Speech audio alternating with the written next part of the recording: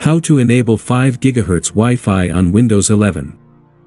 Hey there, Windows 11 users. Are you experiencing slow Wi-Fi speeds or poor connectivity on your laptop? Well, it might be because your device is not utilizing the faster 5 GHz Wi-Fi band. But don't worry, because today, I'm going to show you exactly how to enable 5 GHz Wi-Fi on Windows 11. Let's dive in. First, let's check if your laptop's Wi-Fi adapter supports the 5 GHz band. To do this, right-click on the Start menu and select Device Manager.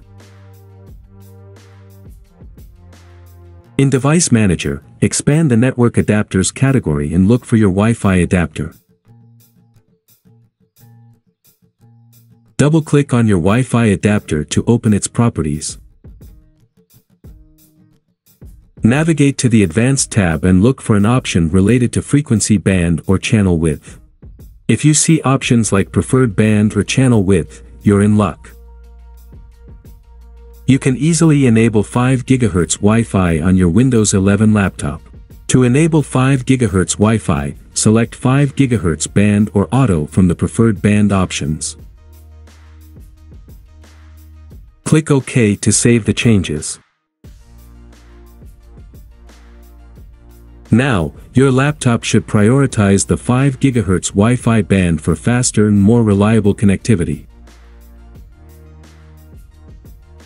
And there you have it. You've successfully enabled 5 GHz Wi-Fi on your Windows 11 laptop, ensuring faster and more reliable wireless connectivity. Thanks for watching. If you found this tutorial helpful, don't forget to like, share, and subscribe for more tech tips and tutorials. Until next time, happy surfing.